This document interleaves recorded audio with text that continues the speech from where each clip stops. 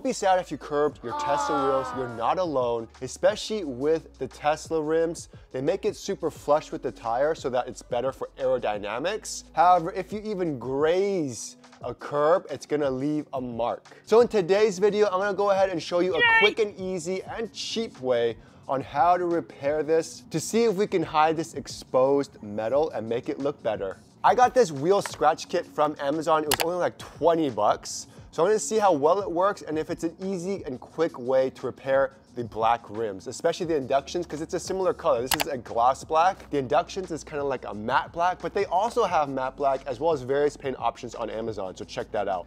It's supposed to be a 1, 2, 3 easy step. Only takes you like 15 minutes. You don't have to take the wheel off. You just have to put some tape on here, you sand it down, and then you paint over it, and then that's pretty much it. So it's very simple to do. But this is my first time trying it, so I'm gonna see how simple it really is. I'm not sponsored by these people, by the way. I just got it because it was cheap and I wanted a quick and easy way to repair it. So it comes with a sanding bar. I don't know how many grits this is, but it'll definitely sand your nails down real good. Comes with some tape, an instruction manual, as well as a cleaning pad, and you have the black paint pen. So always try to start with clean rims, wash your car or wash this wheel real quick. They already come with a cleaning pad, so you don't really have to do this part. But just to be safe, I have my Gyeon Q2 Prep, which is pretty much just alcohol. I'm just gonna spray it a little bit, just in the areas that I'm working with. So there's no debris, there's no grease or oil, because you are painting over it. And you can just see, man, this just ruined it. The worst feeling ever. Oh, man, that's bad. I guess you apply it on the tire as well because it can scratch the tire. I didn't know that. So I'm gonna go ahead, clean that well. Make sure you clean like the grooves here. Let's go ahead and use this cleaning pad. I'm gonna clean it again. After we clean it, we're gonna go ahead and sand it down. Then we're gonna use the alcohol pad that we already used to clean it one more time. So let's go ahead, apply the tape. So we're gonna apply it below. I don't wanna damage my current rims. We're gonna apply it right below here. We're gonna try to apply it top here too. It doesn't have to be perfect because it's okay if this part gets scratched, if it does. Take your time with this part, don't rush, but I'm trying to put it right up against the curb rash. So we're gonna apply it right there. Now I'm gonna apply it to the top part here. Pretty much just want to protect as much as possible. Okay, so now we're going to use this sanding block to sand. This is okay, but certain areas which is really bumpy, we're just going to sand it a little bit and see how it goes. The tape is not sticking well. Wow, this sanding works amazing. So we're just going slow. The key is you want it to be baby smooth. Be very careful because this can damage your rims even more if you're not careful. You can see how smooth this got. Like this part, the metal actually got all the way onto here. Not sure how I can repair that. I am sanding it down though, the metal piece that stuck out right here. I don't know if you can see that. I'm doing the best I can. It's smoother now for sure, but this piece is still just stuck there. Let me go ahead and wipe it one more time with the alcohol. There you go. So I wiped it with the alcohol, get rid of any excess paint. All right, so now, 2 steps done. Now we're on our last step. Now we got our paint pen here. Just like this one, it has like a little tip here. So I'm just gonna go ahead and go, I guess, doesn't really matter which way I go, huh? I'll go with the line of the damage. I'll go down. They said you could use this pointy tip to cover like the areas where it's really small and thin, but let's try it. So one light coat always first.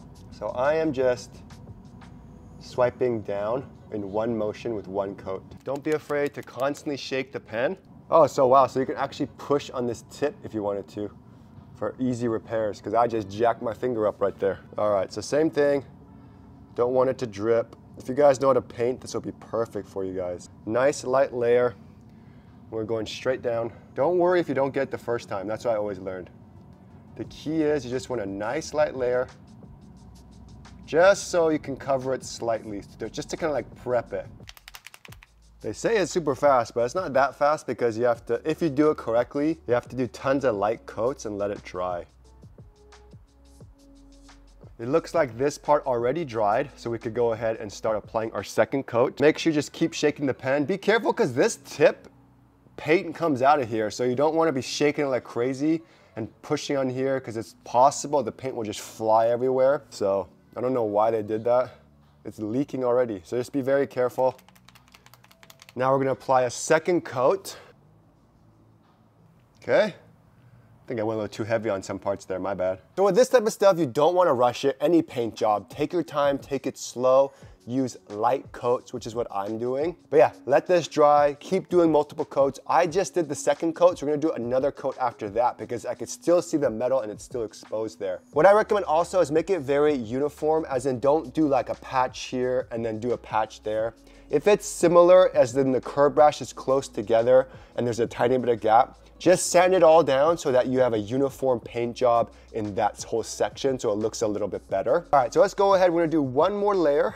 This is my technique. Keep it upright. Again, my wheels are kind of like a gloss black. However, they didn't really have gloss black. So I used satin black, which is what I have. And so far it looks really good. You can't even really tell the difference. Reminds me of my Plasti Dip days. As you can see, it doesn't look too bad overall. It's drying nicely. This is my third coat. Does match pretty well with my replica wheels, which is more of a gloss black, even though this is kind of like a semi-gloss. But overall, it looks so much better than before. I don't see that bare metal anymore. Okay, so honestly, 3 coats is looking good. There is some exposed metal slightly, just a touch. I'm gonna do one more coat. So I'm gonna do 4 coats total. They want you to make sure you let it dry completely before you remove the masking tape. So I'm gonna go ahead and do that. Usually they said 1 to 3 hours. I'm gonna probably wait like 2 hours because it's not that cold over here. 20 bucks, man, that's all it took. Yeah, so my applicator brush is just breaking. It's perfect for one use. Luckily they give you one extra one. I'm gonna toss this after because it's done. But I am done. I think I used like maybe half. Okay, so it's been about 2 hours. I let it sit. Let's go and remove the tape and see how the damage is repaired by myself. Okay, so now I'm just gonna get this towel here, rub off the excessive buildup of paint. So this is the problem I had right here. Like this little piece, it just didn't want to come off. Minus this part right here that I jacked up with my fingernail. Overall, it looks really good. I mean, you can it's like a cheap paint job. You can definitely tell this is like the original black paint. And on top is where I repaired it.